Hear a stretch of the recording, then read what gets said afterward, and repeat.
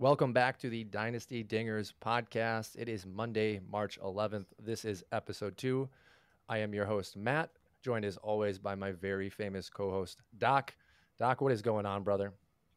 Yeah, man. I mean, I'm pretty famous. The phrasing of "always," I'm always your host. I mean, this is the second time, dude. We got to I'm set not the, that. the I'm groundwork, not. you I'm know? not that reliable yet. This could just fall apart in a second. We actually had video for the first one, and we Yeah. lost it because I didn't. Yeah, it was my fault. So anyway, we're this is a redemption round here, baby. Well, and I'm I think excited. from an analytical perspective, you're batting 1,000 now. So that is, if we're talking consistency, that's Hall of Fame status, right? That's the greatest of all time. So we're on the right track here. But we have a great episode for you today. We're going to be breaking down some of the Scout the Statline grades as well as comparison for players and comps. We're going to be looking over some spring training storylines, a couple of really fun players to monitor going into the season, as well as just some really big breakouts that we're seeing, some profile changes, and then overall just general conversation regarding some of the storylines that is going on in spring training as well. So a lot to get into today, but Doc, kind of want to just talk about quickly what's going on within our world. Last week we referenced the top 100 and had a conversation based off both of our top 100s. You're still trending pretty well on Twitter. You have released your full model. And then this week, you actually released a small snippet for each player, kind of your take and your projection off those players. Tell us a little bit about how you went about that article and if the listener wants to check it out, what they should be looking for. Yeah, I mean, I got my top 100 ranks on the Twitter pins. That's just the whole ranks. If you want to see them straight up, they're doing well. We got almost 160,000 views on that, man. That is so funny. To like imagine all those people in an arena or something. It's like great, great, love it. And but it's funny. We have the bigger slice of the cake here, though. We got my analysis. I went 14 Google Doc pages deep for this. I didn't think I was going to do it. I thought I was going to do, some big blurs for the big boys and then just kind of do a tier thing, like, 40 to 50, 50. I couldn't help myself. I was up till whatever in the morning and I had some fun with it. So, yeah, my nice big juicy write up on all top 100 prospects. You can find that on scoutthestatline.com. That's probably your best bet at this point. It's a free article. What do you think out of that top 100? And I know I'm putting you on the spot here, but I think anytime the creative juices get flowing, there are certain players that you hit on where when you look at the end document, you're like, darn, I really, I went kind of crazy with that player. Which one's got you the most excited just off the top of your head? And do you think you feel even a little bit differently about those players now that you've written a little more in depth about them?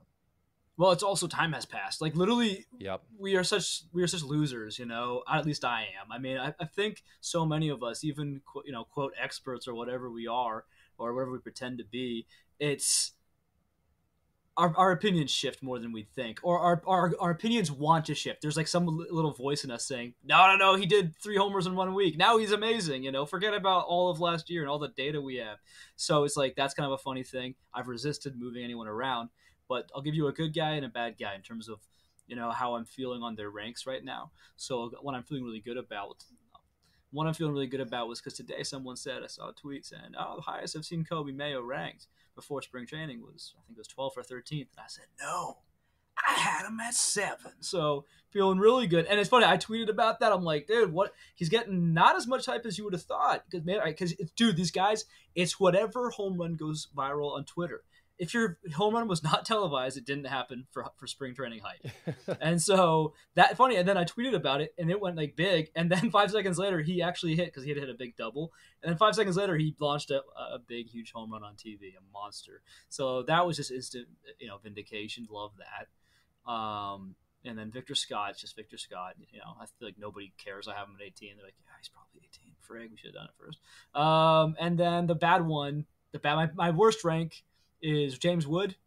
Maybe not. He's still a top 50 prospect for me, but 48 is by far the lowest. And that was before spring. People are like, how could you have him there? I'm like, dude, did you look at AA numbers from last year? I don't know. Did he make that big of a transformation? Is he a new player now? Is he the spring guy? Probably not. He's probably not going to put that forward. He's probably not going to start. People are like, yeah, of course he's going to start opening day. I'm like, no, he's not. I'll bet you money he's not. He'd have to keep this up at a really insane rate. anyway, that would be my guy who, yeah, I'm not shifting him up to the top 10 yet, but it's like, okay, maybe he's closer to Spencer Jones at 30. Maybe I was a little harsh. Yeah, and I think this is the beauty of the top 100 that we each personally have is, we all have different variable rates in which we are viewing players. You looking at Wood, it's very reasonable to have him kind of floating around that top 50, especially with that 35% K rate at double A. For me, I'm very aggressive. I look for profiles that can change my fantasy dynasty rosters, and I'm willing to be wrong, wrong, wrong, because if I'm right, I know I'm getting a really impact player. So I will rank more aggressively. Now, we don't know the questions regarding Ellie De La Cruz's K rate coming into this season. James Wood follows a very similar trajectory where it's like these guys could be just middle of the pack redraft guys in a few years and see that star status wear off. Sure, they could also turn into top 10 players, but Mm-hmm. there are huge question marks concerning both profiles. Now, when you look at Kobe Mayo, we love almost everything about the profile, and I do think he aligns with a top 10 ranking. Last thing I'll add is I think from the recency relevance here, just looking at Kobe Mayo and Colt Keith last year, you see the differences in the rankings right now based off. We got really excited about what Colt was doing upon the promotion in the end of season, where he was jumping at times Kobe. Now Kobe has a good spring, and people are really starting to view the profile a little differently. These two, and really starting to project Kobe as more of the long term holdable player. I think timing is so key in all of this, and I follow the same issue in regards to when I do my list. Even if I look back 3 days later, I want to move a Mm-hmm. lot of players around, and you've got to fight that off because in the moment you ranked them for a reason. And I'm really excited to see your next release of your top 100 to see some of the changes that you have made because we'll have a little bit more data. We'll have the season have started. And at that point, we could start to see really some of these pieces that you have either aggressively ranked high or aggressively ranked in the middle start to really take hold and form. And then that's a deeper conversation we can have. Yeah, and it's gonna be so fun to see all the FYPD guys, putting forward a full season because they're tired at the end of Yeah. a long year, whether it's high school or college, and so and the whole off season, especially the whole, I was gonna say just especially the high school kids, but both of them they're in the major league organizations for the first time over a whole off season. It's exciting to see what they're gonna put together. I think I know your answer to this, but who are you most excited out of FYPD to really track for the first month, either in the minor leagues Max or maybe Clark Max Clark? Yeah. What are you looking and to Brock see out of Wilken. him? Yeah, so Max Clark, I put him number one just because I mean, they're saying he put on more muscle. He was already 6'1", 190. Like they say, he put on more weight. I'm like, what does that mean? Because he's got 70 grade speed. So like, it doesn't really matter. I'm not scared. I'm not worried about him getting too beefed up. You can only go so far from 70 grade speed. So what I'm looking for is, this teenager to come out here and show us his great approach. Because I'm kind of banking on that. If you've got the great hit tool that I think he does, the great approach like I think he does, then his speed will play. He'll be on base to steal bases, and I'm really looking forward to seeing. Dude, I saw some videos of this kid swinging a bat. That's crazy bat speed. Don't tell me he doesn't have power or he can't tap into it one day. He can. The question is how much or how much he wants to. Maybe he's happy being a really terrible outcome, Freddie Freeman type, right? Where he's like, maybe low 20s, high teens power, but he's like crushing everything else, and also giving you, I don't know, up to 50 stolen bases. That's the kind of player like that I'm looking for from Max Clark. So yeah, when I rank him aggressively like that, eighth, no one's got him that high. I don't think. I had him number 3 in the FYPD. So yeah, Max Clark I think has to be the guy I'm going to be looking at. And then Brock Wilkins, another name that you absolutely love. I know you're excited to see him get out of the gate fast. Are you keeping an eye on any of his metrics in particularly? Or are you just looking to see that power really leveraged?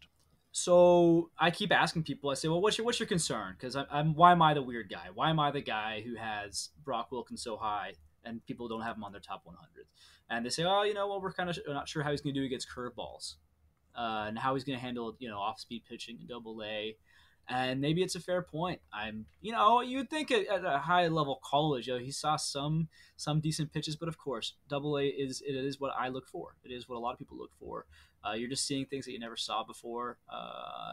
That said, I'm trying to look up his spring. Yeah, so his spring training, he got some more at bats in, unfortunately, just because I say unfortunately, he had a 714 batting average for a second there, with like 6 at Yeah, it bats. was It was ridiculous. it was great. He's still great. It's so funny, he's only at a 417 average, 563 OBP, 1.146 OPS.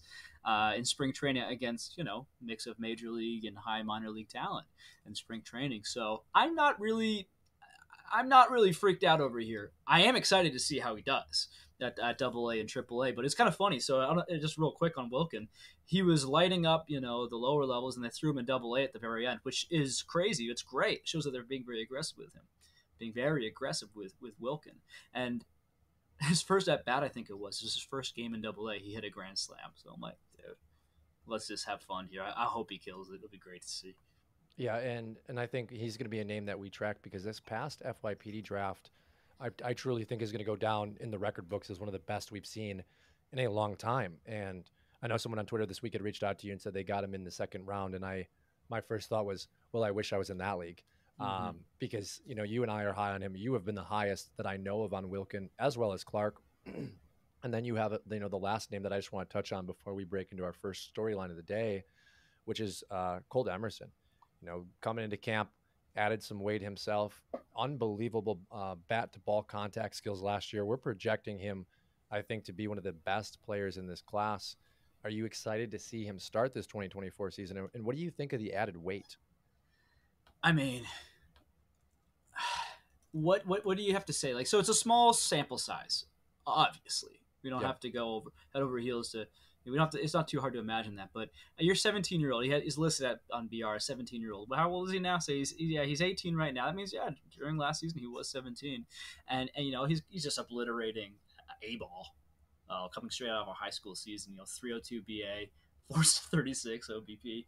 And oh my gosh, his rookie ball, it doesn't make sense. It's a video game number, 536 BA, 6229 OBP. So small sample size or not, this is a kid who didn't back down when he got thrust into the limelight, right? And so, yeah, man, I'm excited to see what he brings to the table. Colt Emerson, that's a trio right there. I guess I got a question for you coming back at you. Maybe you Yeah. got something else to say on Colt Emerson, but my question to you and to myself and to the world at large would be, who's the bust? Because there has to be a bust, right? Like I hope the best for these guys, but who's the guy? I mean, this top 10 and more. I mean, I see a drop off in the teens a little bit. It's more believable, but this top 10, I'm like, gosh, statistically speaking, like at least one of you's gonna bust, probably more, are just gonna be Well, mid. so I classify bust in all regards, and this is out of respect to the players. I've defined Yes. this on other shows. To me, a bust is a player that does not return value on their ADP. I don't care if that's redraft leagues, dynasty Mm-hmm. startups, FYPD. I follow the same concept all the way through, right? And I'm going to tell you a name, and it's going to break my heart because I don't want it to happen. I have a lot of shares of him. I have him as my number one pitcher in my rankings. I think Paul Skeens is probably the most likely to bust because I have him as potential Hall of Fame talent. And there is, I mean, to meet that criteria, you're almost out of the gate preparing someone to fail. Okay. So I think we could see a couple all-star games at his absolute floor. I think we could see a player that, follows in line with not necessarily a Garrett Cole career, but maybe a similar arc in regards to having a couple really nice seasons. But my only concern is because he's a pitcher, health always comes into the equation. And when he leverages that 100 mile an hour fastball, you have to hope that he can stay healthy because he's going to need that to dominate Major League Baseball. And if we drop down to a 94, 95, maybe post injury, he's going to have to learn how to be a different pitcher. So Mm. I think it's probably Skeens. And then maybe the second name I have, oh, I hate to say it too, because you just hyped him up, would just be Clark. Mm. Just because he's so young. Clark and Jenkins, we're projecting these guys to be unbelievable, but they're high schoolers. And I think when you have the high school names, there's always a risk as opposed to Cruz and Langford, who they did it at the highest level of college. I have a little more certainty they'll be major league starters at the absolute least. And then we're projecting them so much farther. But I think Skeens and Clark have me concerned, but I also have a lot of shares, and I'm very excited about both. Yeah, What it's a is tough question. what is your thought in that same vein? It's just so hard to figure it out. I agree with you with the high school thing, but you could flip it around and Yeah. you could say, well, if they're showing signs of struggle at 18, 19, 20, you have like 5 years before it's getting to like, okay, yeah, he's just not going to make it, and that could be like within those 5 years you can fall out of fantasy favor, but you're not going to be out of the system. Like you'll have chances to tap into that because it's a really crazy post hype guy. I mean, with the college guys, if they take 2 to 3 years to kind of figure it out, you get into this 25, 26, 27-year-old range where, like, is it, it's the question of is it ever going to happen comes a lot sooner. And so I just don't know what to think. It's easy to say that the pitchers, right? Waldrip, crazy control, Myers, like skinny kid. I love these guys for different reasons. But yeah, I mean, yeah, I think because we're having a hard time with this, I don't think it's just recency bias. I do think that this is going to go down as one of the greatest draft classes in a long time. So yeah, that's kind of a cop out answer, huh? No, But it's not. yeah, But because I don't remember the last time we've seen a top six, I would say top five, so deep, right? Wyatt Langford, Yamamoto, Paul Skeens, Dylan Cruz, Max Clark, Walker Jenkins, top six. We are looking at all six of these guys as say next year, the year after, they could have gone number one, right? And I think when I've looked at a couple past FYPDs, you've had one or two players that never even made like make the major leagues. mm-hmm. Guys that we had question marks coming out of college, like you just said, where they hit the first minor league level at 23 into their 24 age season. And it's like, hey, you guys need to produce right off the bat Yeah, and fast, because if you don't, like you're going to stall out at double A. And we've seen that. We've seen that from SEC guys. And this class was just so special. And I wanted you to talk about Colt Emerson because you hit it right on the head, the point that I was trying to dig out of you. We get really, really, really excited about DSL and FCL guys, complex league rookie ball. I do. I'm a huge proponent of like looking at those numbers and hyping these guys up because they should be excited players and talked about. But when you have a guy like Colt Emerson come out of high school, go into the same rookie league and absolutely dominate, it's a very good reminder that the level of competition these guys are playing at for 40, 50 games is a lot lower as you see Colt go on to A ball and continue to dominate, right? We're looking for these guys to come out of complex and answer some questions as they hit A ball. Well, Emerson coming into 18-year-old season in 2024 has already done that. So I think he's a great reminder that we need to pump the brakes sometimes on some of the excitement for rookie complex leagues and just watch that development play out. Lastly, I looked back at DSL MVPs. Kevin Hidalgo is a really, really big favorite of mine right now out of the Rockies organization. He won DSL MVP for 2023. The last 6 DSL MVPs are guys you would absolutely not recognize on paper. mm-hmm. So something to note, as Emerson, as you had mentioned, dominated. I think he's probably my favorite pick in the first round because he fell outside of that top 6, and he could be one of the best in the entire class. And we haven't even mentioned Wilkin, right? Who's behind Emerson for some people. I know not necessarily for you, but it's close. it's close. Yeah. All right, so we got into a segment that we didn't have on paper. I kind of love that. It's time for us to go into our segment 1 for the day, Doc. We're going to talk a little bit about the Scout the Statline peak projections, a couple players that we both like, and the comps that ultimately Scout the Statline has attached to them by the algorithm.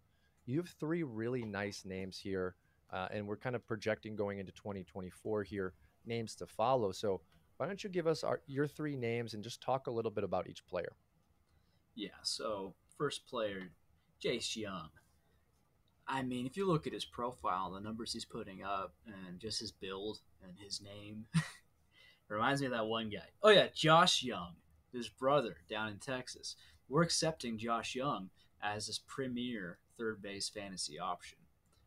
Kind of getting a little concerned with his injuries so far. It's like, okay, just get a little healthier. But anyway, other than that, we're looking at a kid who looks like he's profiling the same way, and he's getting moved over to third base. Is it because he's in Detroit? Maybe, I don't know. But I have him at 49, and it's like that needs to be higher. I think he can be Josh Young. Is what I'm trying to say. I think he can be Josh Young. And from what I can tell from the numbers, from some scout suggestions, he actually might have higher on base percentage upside. Really fun, weird kind of comp that the Scout the Statline has for him. It's just our our projection algorithms. They say Mitch Garver, and they say 27 home runs at his peak with 321 OBP. I think Mitch Garver's done a 370. He's gone higher in small sample sizes, but yeah, no, I don't think it's completely off. And I think that Mitch Garver, other than the catcher part of it, I think that's kind of an interesting thing. I think we're looking at a 25 to 30 home run kind of guy, 322. Yeah, can he be more than the Josh Young? I think Josh Young's right now, his OBP, you're looking at a 320 to 340 kind of thing, maybe a higher average. But yeah, I mean, this is someone who I think we need to be more excited about because I feel like there's a nice floor as a power corner bat. Yeah, and I think when we were talking about this Tigers lineup, Cole Heath, Spencer Torkelson, Riley Green, you're talking about Young coming up, the name we just mentioned, right? Max Clark. Yeah, this is in 3 years we're going to be talking about a very, very exciting team. I'm on board. I am too. I mean, this is going to be one of the best young cores in the league, right? Cincinnati, Baltimore, Detroit, Seattle. We have some Seattle names on this list, one that you're going to talk about for us. But you're talking about a team that's going to put up runs, a team that's going to steal bases, a team that's going to play very old school baseball mixed in with a guy like Torkelson, who's going to hopefully continue to tap into that power as the first overall pick from a couple of years ago. I think Young is an awesome it's an awesome buying time for Young as well, because we have so many of these other prospects we're really excited about. And again, a reminder, when we're talking about top 100s, we're looking for these guys to come up and provide value and be starters. I would absolutely be thrilled with a Mitch Garver comp. If we can see Young at his prime be Mitch Garver, that's a very useful player with good power in a great lineup. So I'm really happy you tossed Young in. Your next name is actually a similar profile, different organization, less power, but very different number one skill set with the stolen bases in 2023. And I like the comp. Who's the next name on your list? Okay, I'm going to push back on it a lot of what you just said, because I don't think they're similar at all. But this is Tyler Black. This is Tyler Black. Here on this show, we don't suck up to each other. We like to agree. Yeah, but that was garbage, wasn't it? Tyler Black is never going to hit you 20 home runs. So kudos for that, Doc. He could. That's the X factor. So what we're looking at with Tyler Black is like a potential 400 OBP upside. He's been doing it this whole minor league career so far, and he's gonna. It's kind of almost a new thing. He seems to have that natural speed, but we're starting to see him use that. Tyler Black with his steals coming into a crazy new world, and that's just a fun blend, right? Because I feel like a lot of the time these guys they slap the ball. The guys who steal tons of bases, right? They're usually a BA or an OBP liability, and so what we're seeing here is someone who just is like it's OBP first actually, and then stolen bases are really good, and he's starting to show some really fun pop. His big question, the Tyler Black question, is defense, which is his comp with Scout the Statline. I don't necessarily, I don't know if it's 331 OBP. Projections are always low. They're almost always low unless they're. I feel like when you're a lower level, when you're at the lower levels and you're just crushing it like Cole Emerson was, the projections will have fun with that, but they're usually a little bit more harsh at the higher levels, which is fair because baseball is hard. But yeah, 331 OBP, which for projections is actually pretty good. 10 home runs, 23 stolen bases. Might be a 10 home run guy, but I think we're seeing 30 plus. I see 30 plus. And Coco Crisp is the comp. So Coco Crisp, it's such a fun name. I'm going to keep saying Coco Crisp. He had a career high of 49 stolen bases. So that is the upside for Tyler Black, in my opinion. And Crisp also had 22 home runs one year. So yeah, it's an interesting, fun comp. Yeah, I'm excited for Tyler Black. He needs to find a defensive home. That's his big concern. Yeah, defensive home is key, and you're right. Black is really going to leverage the old school baseball approach of patience, eye at the plate. And I think you're right with the X factor. I think Jace's ability to hit the ball with authority, produce the home runs probably aren't in question at the major league level. It's going to be more of the average.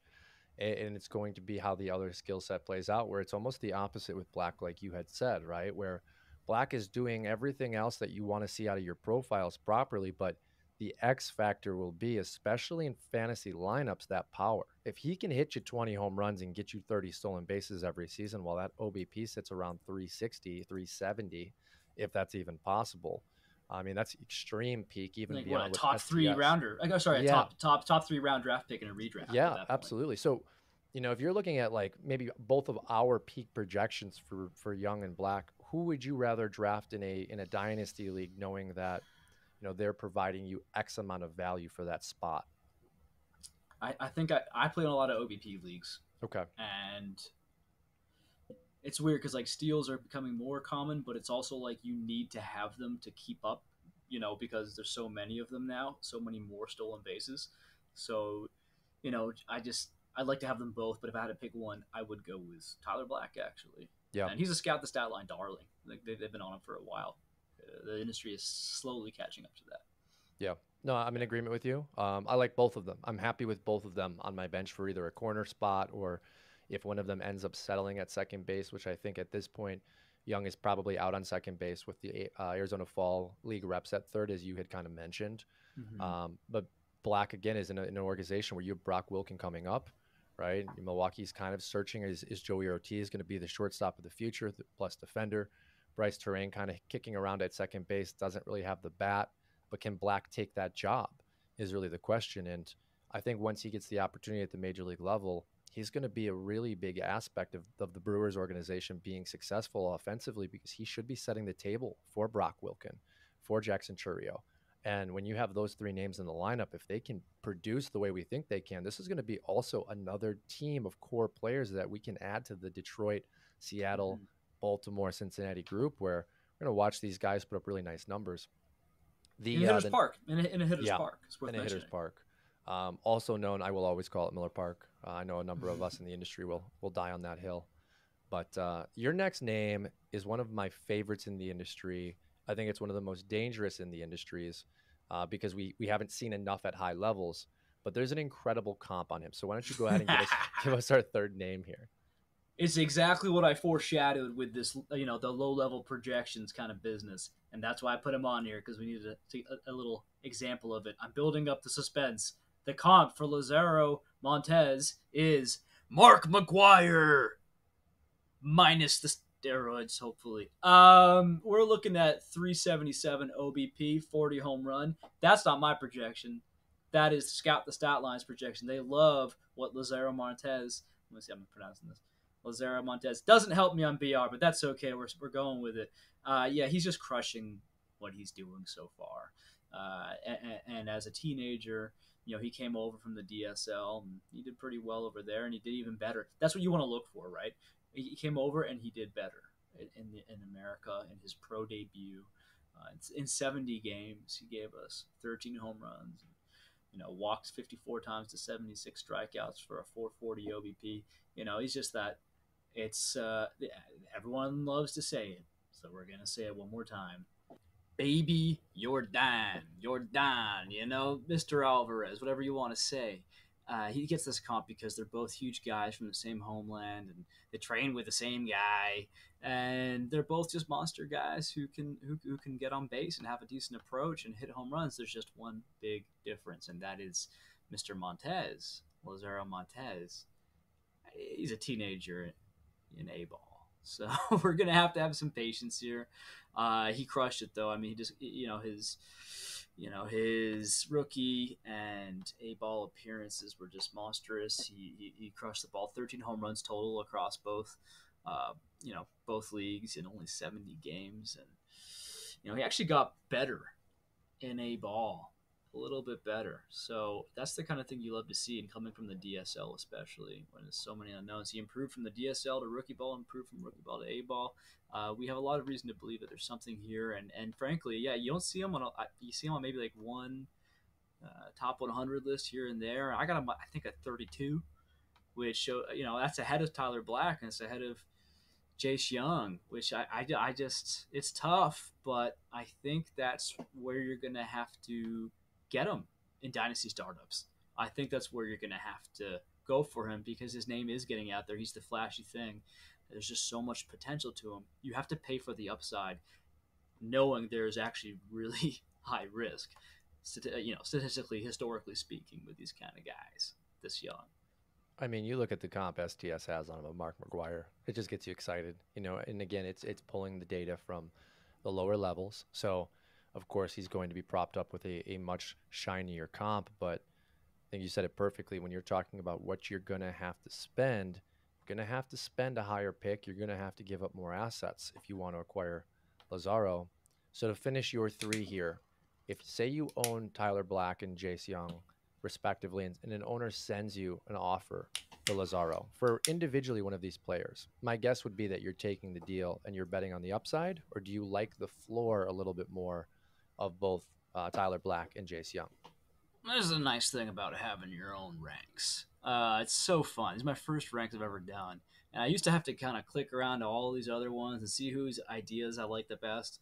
And now I'm like, well, I got my own ideas here, and I took a while to to figure them out. And so I have to just look at my ranks, and I'm like, yep, that makes sense with how I'm thinking on it.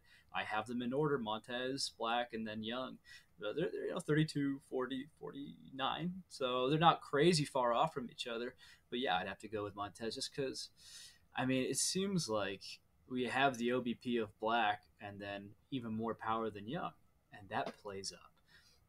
We just got to hope that, Seattle, they have all these young guys. Like, don't trade them to the Braves for a bag of peanuts. No offense to this bag of peanuts, Like, I don't know. Like, are they going to be in Seattle? I don't even know. But if anyone has the power to actually hit out of that pitcher's park, it's a guy like Montez. Yeah, I would agree with you fully, and I think that's the right answer, right? When I have to evaluate things, I reference my list as well, and that usually comes into the equation when I have to maybe move things around because in the moment I'm thinking to myself, hey, I like Lazaro more than both of these players. If in that moment I have Lazaro behind both of them, it's time to make some adjustments. And I'm jumping up and down if I get that offer in my inbox. There's a lot of excitement, but I loved your three names. I think all three have significant value in dynasty leagues as well as different profiles. And that's what we're looking for, is really trying to build a team that has a great foundation where each individual is leveraging a skill set to build the overall collective if you're playing in Roto or you're playing in categories. So I have three names for you as well today, Doc. We have one that's a very exciting comp and one that we had a conversation about a little bit earlier with that exciting comp. So first name on my list is Matt Shaw, another player that was in our FYPD this 2023 season. STS has him comped out as AJ Pollock, which I liked a lot. Those of you that remember AJ Pollock when he was with the Diamondbacks, briefly with the Dodgers, very useful player until the injuries really kind of ended his career, got him off kilter. But coming in with a 300 batting average, 27 home runs, 26 stolen bases for a peak projection for Matt Shaw. What do you think of the comp, and do you think it's realistic for him to ever hit this ceiling, which is pretty lofty? Yeah. So Pollock, it's do you know he's still in the league. It doesn't even seem like he's still in the league. Is he signed right now? Is he like in the league unretired? Is that kind of the deal we're having with Pollock? Well, Pollock, he played in 2023. Who was he with last year? He played for Seattle and San Fran. I thought he was retired. So did I. Absolutely. Yeah, I don't think it's going well. I think it's if I don't know if he's playing this year, to be honest. Judging by last year's stats, hey, you had a great career, buddy, but it's probably done. Yeah, I mean, you look at his peak season, peak Pollock season of 315 BA and 367 OBP. Yeah, that's pretty good. You're seeing, he's in different kind of years, but his best season in terms of a fantasy season, I think you got to give it to his 20, 39 home runs, stolen bases kind of thing. And I'm not sure if that's exactly who Matt Shaw is, but I think it's a fun comp, and I think it's pretty close. I think it's pretty close to where he could get to in terms of upside. I think Shaw is an exciting young guy, yes, young talent, and it goes into our thing we were saying earlier. Who's the bust? Because I don't think it's him. Yep. What do you like the most about him? I think it's just the overall profile that we're looking at. Also, kind of the uncertainty of is he a third baseman? Is he a second baseman? Because if we get Shaw at second base, there's a lot to like within the profile because you have the power numbers.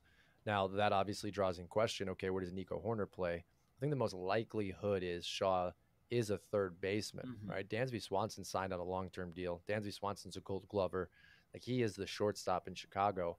But that roster flexibility, if they end up playing Shaw around the infield where you can use him at a corner, maybe a middle infielder if he gets second and third, that flexibility for a player like this is huge. And I just overall love the fact that you're looking at a guy that's probably a 270 floor, probably 18 to 22 home runs floor, and then those 20 stolen bases, maybe 15 floor, but a ceiling, as we're talking about here with the peak projection of 327 home runs, 26 stolen bases. That's an incredible middle infielder. and a guy with an FYPD that was outside of those top six. I love Shaw because stability is so key in building roto and categories teams. You need to have guys that help you take more risks. And Shaw's the perfect candidate for me at positions that, once the top tier falls off, really drop. I think Shaw at even 2026, 2027 seasons could be a guy that we're talking about as a top 5 round pick. Yeah, I can see that. I can see that. And I mean, so here's the deal with it right now with Chicagoland. He's having a pretty solid spring training. I think he's actually having a better one than the numbers even suggest. Because it's like he's hitting the ball so hard. Every time I see him and taking that bat, I'm trying to watch as many games as I can. And every time I see Matt Shaw taking that bat, he's smacking the heck out of that ball. And Christopher Morel is at third base, and he's not that good at defense. And how much are they going to tolerate?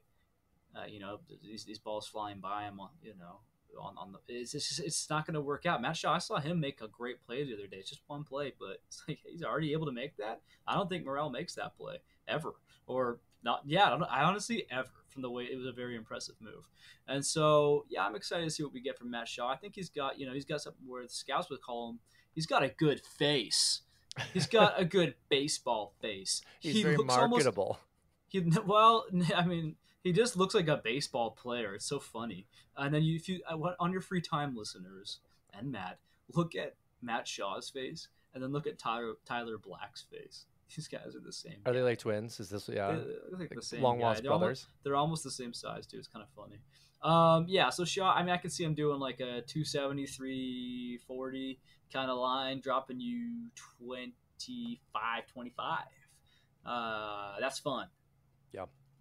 Yeah. And again, we have to see how it all plays out. I want Shaw to be given the time this year in the minor leagues to continue to develop, to continue to harness that approach that he has. The last takeaway on Shaw out of the draft was playing at Maryland. Maryland's fences are a little bit closer than other fields.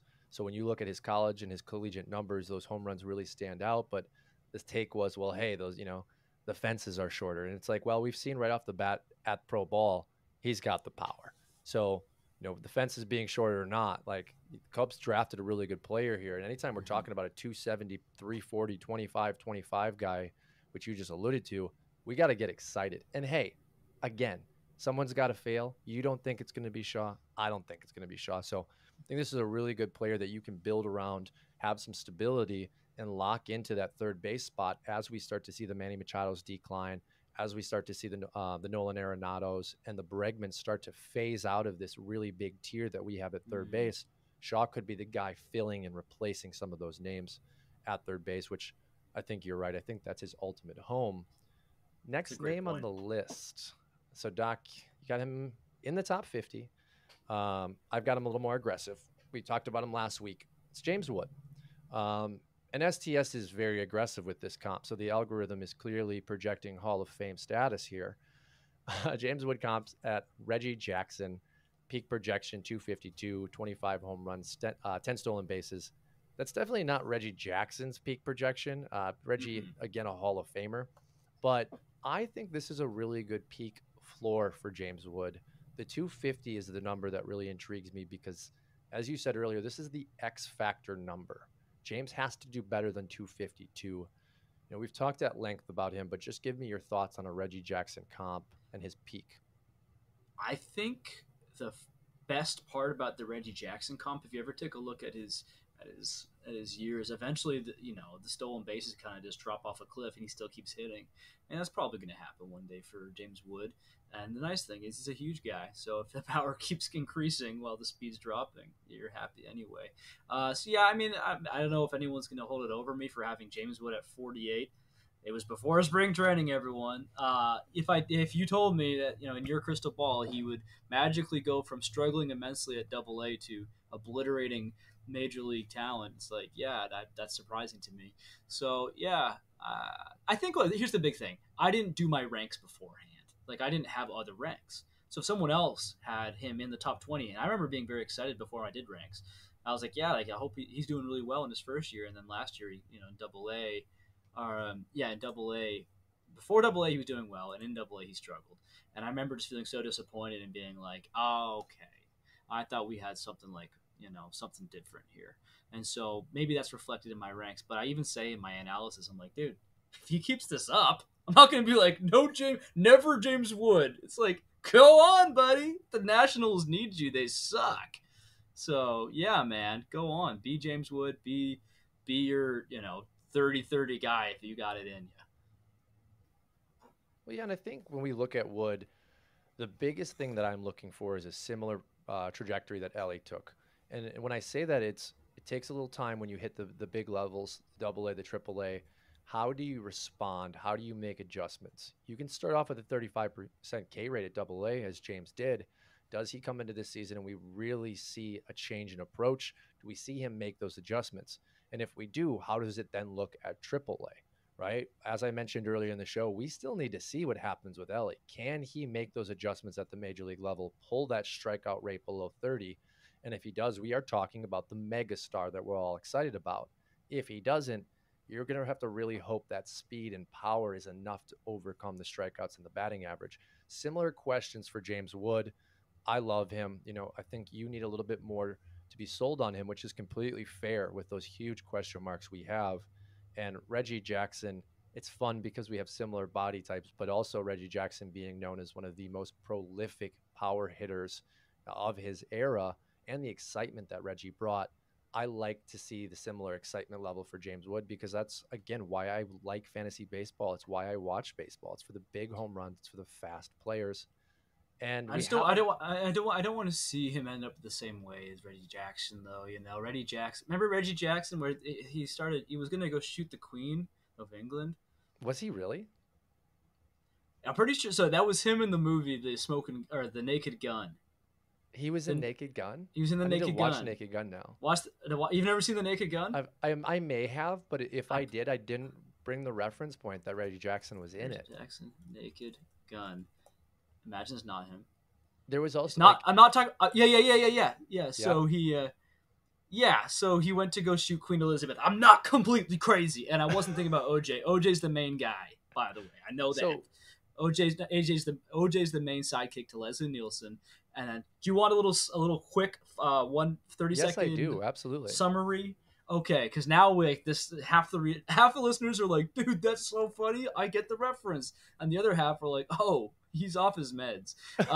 So, yeah, here's the deal. The movie The Naked Gun is this slapstick Leslie Nielsen. If you never heard of him, look him up. He's funny guy. It's just like every other line's a pun. It's a classic. It's really wacky. So you got him, and he's this detective, and he can never do anything wrong, and he's always doing everything wrong. And then there's this big plot, and it all ends up, and there's this baseball game that they're at. I believe it's the Dodgers, and he ends up becoming the umpire somehow. It's this whole ridiculous thing, right? And he's just like, he's calling strikes. Yeah! He's getting into it. Leslie Nielsen. It turns out they've tapped into Reggie Jackson somehow and made him like this like evil robot. Like they've tapped him and turned him into doing their bidding, like Zoolander almost. Yes, a lot like Zoolander. And then he goes over, he pulls a gun out from like his, I don't know, somehow he had it on the field with him, I think. And it's been a little while, but he goes over to the Queen of England and he's about to blast her. And I think no. Well, I'll leave it hanging for you. I don't want to spoil the movie. Yeah, he either is successful or unsuccessful. Yeah. But Nielsen, I mean, I think the biggest movie I know him from is Airplane, right?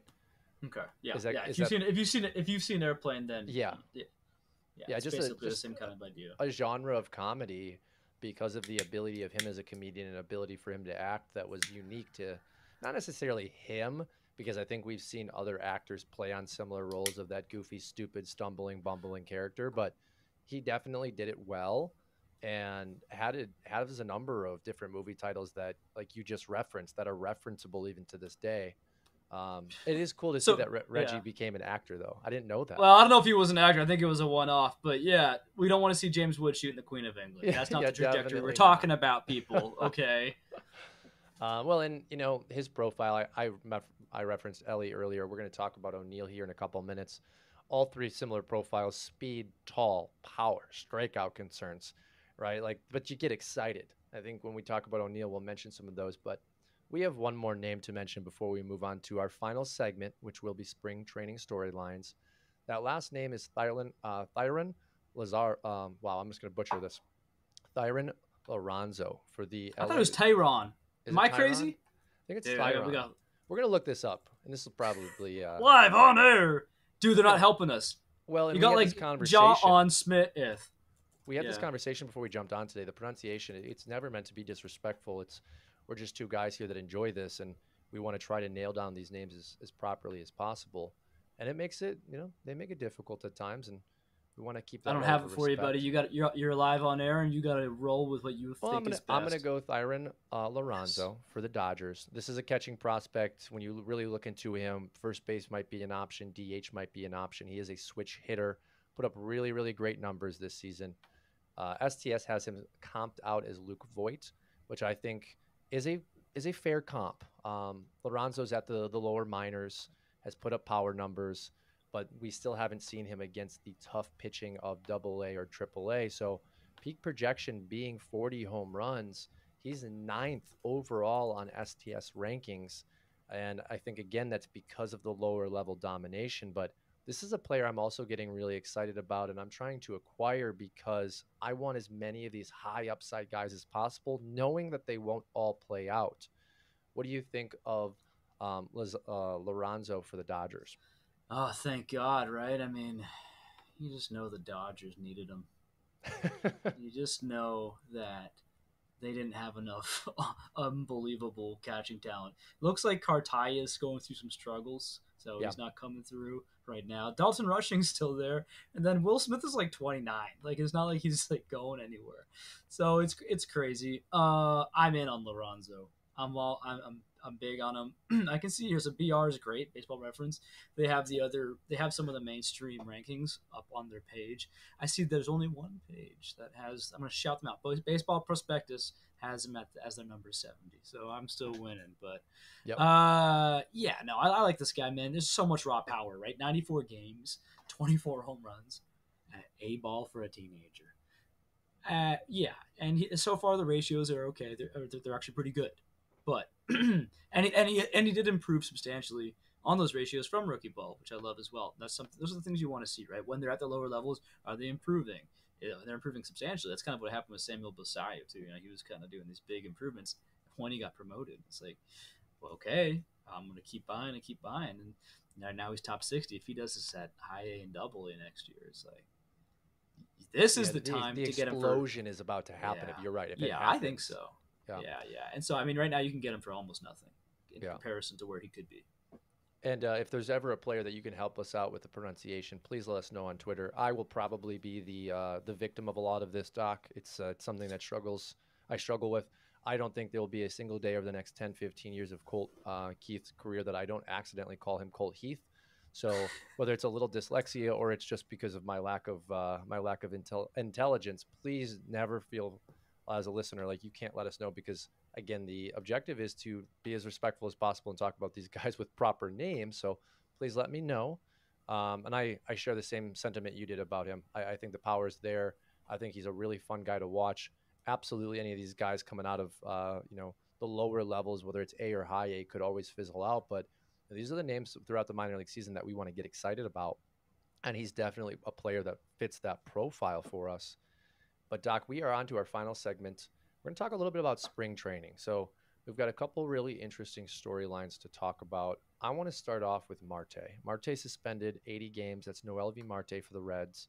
Big, conversations going on Twitter this week about, where should he fall now? Was his performance and his body changed because of steroids? I think you and I fall in line with what actually happened, but what are you projecting for him when he comes back? And does he move at all in the rankings because of this suspension? Oh, I mean, well, first of all, the people who are affected most by this is well, it's just, I mean, it's my TG FBI league. It's me. Oh, no. I picked him. I got a great value, even though it's my only league. I had him in anyway. That's what everyone's first thought. Now, I mean, here's the thing. I don't think it moves him in my rank. It would move him probably, if I had to do it today, it might move him a little bit, just a little bit, but only because of proximity, because now he is not, he went from opening day locked in guy pretty much to we're not seeing him till June, and who knows how things are going. If everyone's grooving and jiving, maybe he's the odd man out now, whereas that would make no sense before. But that said, his numbers, his numbers are they're kind of the same-ish all the way going up through his minors. I still see 20 home runs, 30 stolen base upside. Uh, I was talking with Ross about this on Twitter. I love Ross. He'll defend his take. I'll defend my takes, and I don't. I agree with Ross. I don't think that 316 BA was sustainable. I don't think it was sustainable. I think 366 OBP probably not sustainable.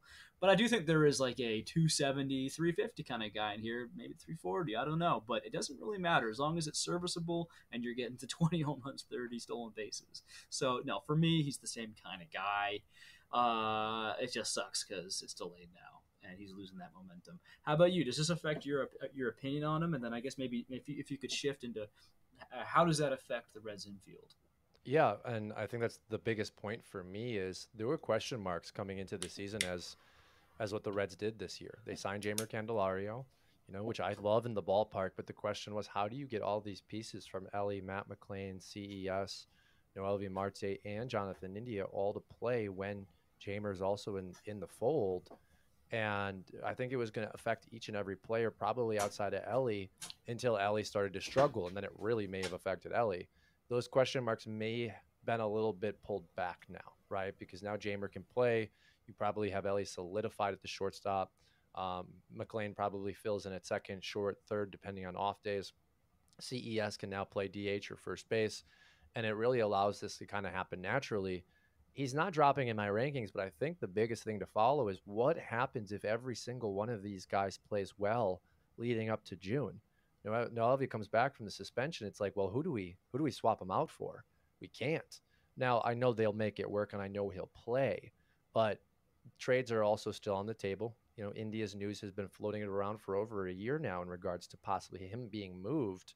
But I'm excited for the rest of these guys to really solidify their role for better or worse, right? Who is the guy that may fall out of the favor of the Reds, and what do they do with him? And I think with what we saw with Noelvi, the organization itself can have confidence with him coming back that he should still be a starter level player, if not a plus player at the major league level. Because again, I'm not projecting him to be a guy that's been using for a number of years. Mm-hmm. We got Tatis, who got popped a couple of years ago. It was kind of obvious that he was using to get back from injuries, and I think he got a really harsh rap for the steroid pop, but that is what it is in today's game. Interesting storyline. I did not obviously expect for this to ever be news. No. But it makes sense. There Well, was an injury. Mm-hmm. Yeah, the nice thing is that the manager, I forget his name right now, my goodness, what a loser.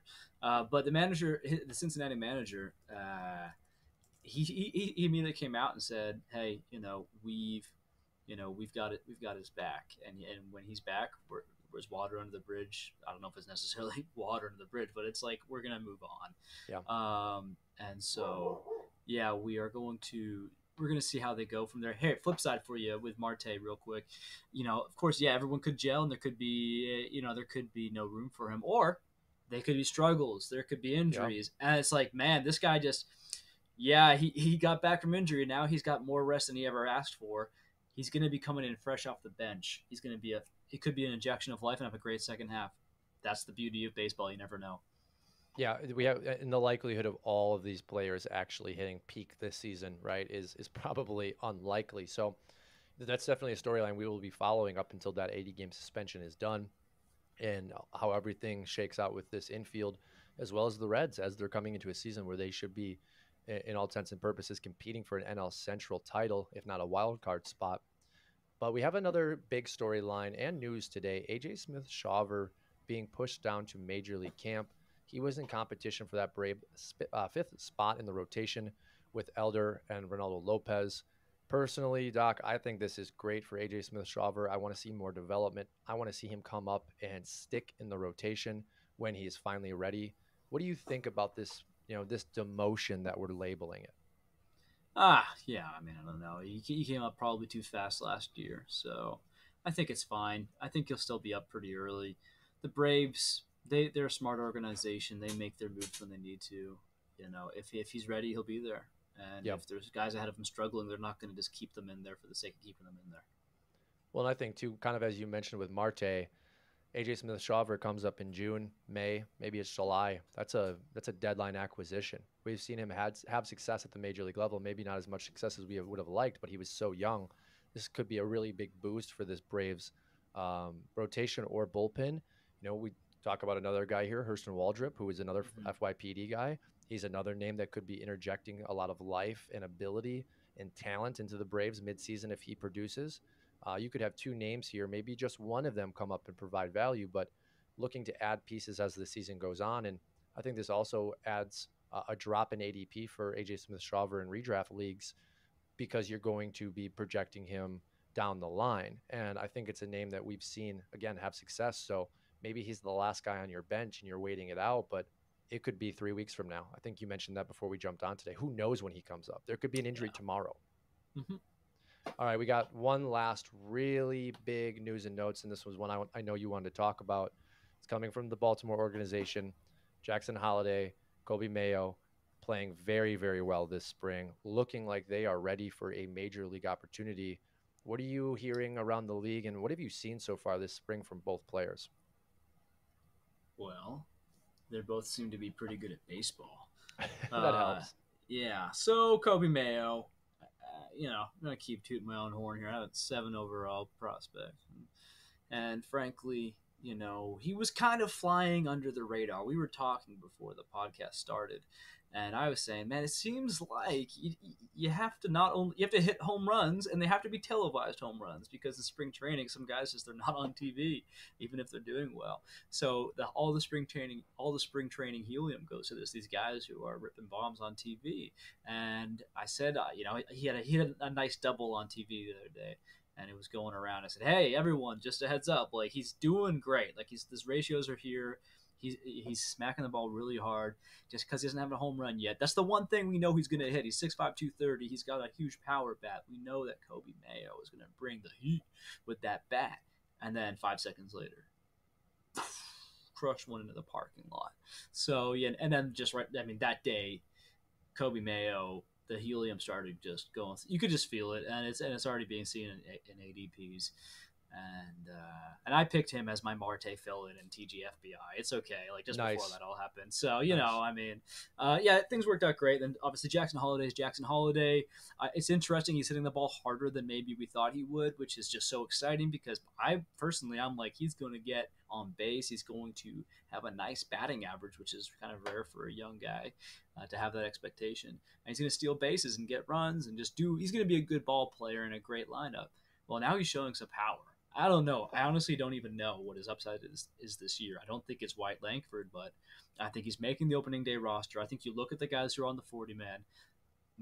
No disrespect to Ryan O'Hearn or Hayes or Urias, these guys. It's like, man, you gotta find a way if you're serious about being a championship baseball team. The kids are ready. Yeah, and new ownership. So, when we had this conversation throughout the last year within the fantasy baseball community, the baseball community, it was, well, is there going to be roster manipulation? Do they really care about potentially winning a draft pick if Jackson Holiday can win Rookie of the Year? Those conversations have changed because you have a new regime, and I think you just give yourself 2x the opportunity if you bring both of these kids up right away and let them play in the opening day lineup for that draft pick compensation. You have Mayo ready to go as we're seeing right now. Holiday also. My projection for Holiday this year was that probably makes the opening day lineup. Probably starts to kind of come into his own end of June, maybe July. Really starts to find a little bit more power as the season goes on. I could be completely wrong. He might be able to jump into that role middle of April. I mean, the kid at every single level just seems to click and dominate sooner than I ever expected him to. Obviously, having the bloodline helps, having his father be an all-star himself and be able to coach him through some of those tendency changes, those shifts as pitchers are approaching him differently will always aid him. But dude, the talent just jumps off the page. Watching him against Zach Wheeler last week, seeing the grand slam against the Blue Jays just a couple days ago, that was a deep home run. That was big Mm-hmm. time power for a kid that is still developing into his body. it's exciting, and I kind of see the way he's developing, and I'm like, dude, I could see him get more Matt Holiday like, where Mm-hmm. this maybe we're looking more, we flip it around from like 20-30 to like a 30-20 one day, not right now, but in terms of, yeah, I mean his body could just shift completely, and I think maybe we'd be fine with that, Yeah. especially coming from, he's a second baseman now, which for fantasy it's almost being overlooked. It's like it's better that there's not as much at the second base, so yeah, let's go Well, Jackson Holiday. and some of the power profiles that we've talked about just today alone, right? James Wood, Lazaro Montez. I've mentioned Ellie's name. We're going to talk about one more name we have to finish off the show today, but a lot of strikeout concerns. Jackson doesn't have that. He obviously Mm-mm. doesn't have this big prodigious power yet. We're starting to see flashes of nice power, but he's a contact first guy at every single level. And if power really is the last skill for some of these players to develop, we could be talking about truly a generational player, as Jackson's peak projection by a lot of different publications is showcasing. And there's a lot to be excited about. I think redraft leagues, we're going to start seeing both Mayo and Jackson's names start to climb the rankings. Kind of leads us into the last name of the day, which is O'Neal Cruz.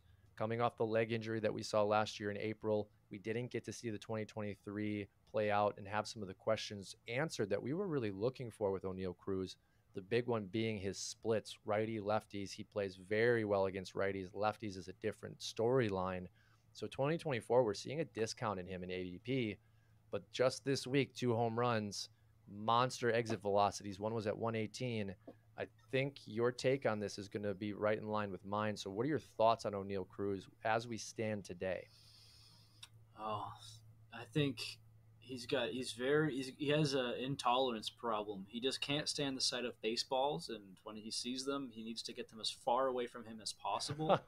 I need some sensitivity training or something, man, because it's disrespectful. 116 mile per hour, 114 mile per hour exit 116. Okay. Yeah, yeah, 116 was the top one, point something, and yeah, he's just smacking the heck out of these balls. And it's like, well, is he still getting the rust off? Is he still warming up? Is it? Or do we have more to go here? I don't know, man. He's still pretty young. He hasn't even logged a full season in the bigs yet. It's very exciting, and he seems to be having a bit more. I did some research on him because he was, and pump it again. TGFBI, I got him, baby. He fell to me, and I was like, "What's wrong? Like, am I crazy? Is this too risky? Like this year, because he's coming off a messed up leg. Is he still gonna run?" So Yeah. I talked to some guys I know who follow the Pittsburgh pretty closely. I said, "Is he still gonna run?" He said, "Yep," without hesitation. He said, "Yep." And I'm looking into it. They're saying the same things, but I don't know if you remember this, but O'Neal Cruz had this kind of cocky line when he was coming out last year. He said, I'm going for 40-40.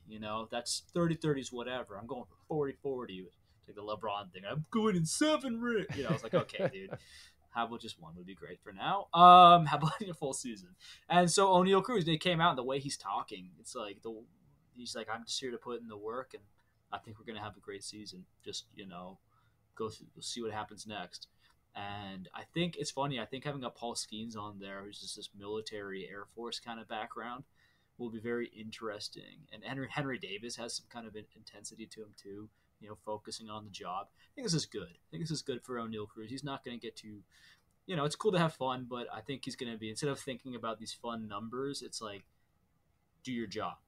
Yep. Hopefully that's what we see from O'Neal Cruz. Because if O'Neal Cruz does his job, fantasy GMs are gonna love what they see. Did you get a chance to watch either of those home runs? Yes. Okay. The biggest takeaway, and this kind of goes into the premise of everything we talk about, the foundation of the show is when I watched him hit that 116, it didn't look like he put anything into it. It was a Mm-hmm. flick. I mean, and it exploded off of his bat, and it reminded me of the 2022 numbers and some of the hits he had, where you kind of just scratched your head and you're like, how can he possibly hit the ball the way he is? When we see Giancarlo put up those numbers, you understand because it's an extreme bat whip. He is an incredibly built guy, but O'Neal Cruz is just leveraging his body and his height to produce these Mm-hmm. incredible exit velocities, and he hasn't even tapped into his peak yet. And I think that's what's so exciting for me, at least. Yeah, absolutely. I always think about the Jake DeGrom. Do you remember this one? He had a DeGrom through. I think it was a filthy curve, and it was going down. I believe it was way outside of the zone, and Cruz just went down and got it and just golfed it up and out. See ya, like one of the best Well, and pitchers in the game, if not the best while he's yeah, healthy, and just said see you later. And again, it looked so easy, which is just what's the ceiling on this kid? Because yeah. he's starting to take more walks, and he was starting to do it at the beginning of last season too.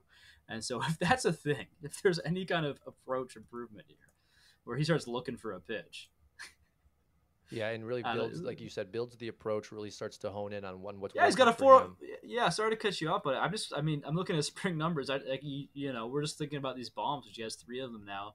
He's got a 409 OBP. To a 278 average, and I'm like, that's not going to happen, I don't think. But it's like that's very interesting. It's not like he's doing the 278. It's not like he's doing a 320, 333. You know what I'm saying? Like it's not like he's just Yeah. like mostly contact or just swing and a miss all the time. That's something there. Even almost doesn't matter what the numbers are. The fact that there's like a over 100-point gap between the two, and like there's a substantial he's taking walks. I'm excited. It's just exciting. Yeah, he's an exciting player, and I think there was a lot of value there in redraft leagues this year as well as dynasty because of the injury. And I think the biggest storyline that I will be following is his splits this season in 2024, and can he keep that patience? Can he keep an approach against lefties? Honestly, when you have the skill set that O'Neill has, I don't necessarily ever need him to hit 280 against a lefty. If he can hit 220, 230 with a great OBP where he's taking walks against lefties because they are constantly challenging him, and that might be a hole in his game, and he leverages that great split against righties, he's still an absolute dominant fantasy player. And it's just about him developing into his overall major league form. This hopefully is the season that we get to see him play 140, 150 games, because I think at 140, 150 games, your return on investment in TGFBI is going to be massive. I mean, you're going to have one of the best shortstops, and you didn't have to necessarily pay for him because of the injury and the concern. So this is probably my most exciting player that is on a major league team for sure, locked in, maybe outside of Ellie. They happen to have the same last names, happen to have similar profiles. I think one of them will absolutely be successful this year. And if we can get both of them to be successful, that NL Central is just going to be so fun to watch. I'm excited. It's a great time for baseball. These rules are one of the best things baseball's done lately. I think specifically the stolen bases, and then the incentives to bring the young guys up faster. Yeah. It's great because it's just so good for it's so good for the game. Why not have an extra year? What if there's a chance in the past that we wouldn't have seen Gunnar and Corbin Carroll and all the fun stuff we saw last year. So yeah, it's a great time, man, and I'm excited. I think you better go get O'Neill Cruz right now if you want him, because I'm already seeing him go faster in drafts since he started cracking bombs. Yeah, that ADP is definitely going to start climbing as we get closer and as those home runs continue to hit Twitter. You said it best, the highlights sell, right? That's spring training hype. But that's all we have for you today. Doc, before I say goodbye, is there anything else that you wanted to toss in? Give us a 5-star rating. Tell people to listen to our podcast. There's so many of them these days, but ours is the best, obviously, because you made it to the end, so you believe that, and you know this to be true. So, yeah, no, just keep on paying attention. Follow us on Twitter. I'm at Doc Holiday Dyna. We got Matt at Matt_E_Morris. I think I got that correctly. Yep. And, yeah, man, we're going to be coming at you with all kinds of content every Sunday. I'll be dropping my Sunday smoke. And I think we're dropping this on a Tuesday from now on, but we'll see about that. Yeah, and as you said, Doc, there's a lot of different podcasts out there. We're going to do the best we can to be a little different, be a little more engaging, be a little fun, and just follow along with us every single week. We're on all the podcast platforms: Apple, Spotify, Google. Not that I use Google. There's a lot of them out there, and interesting talking to people on what they actually listen through. Was kind of surprising. So follow along with us. And as Doc said, a lot of our content will be on scoutthestatline.com. Doc is very, very active on Twitter. I am not as much so. Hope to change that this season. But again, look for us every single Tuesday as we drop episodes and continue to keep you up on the news and track some of our favorite players as the 2024 season gets ready to kick off. But we will see all of you guys next week. Thank you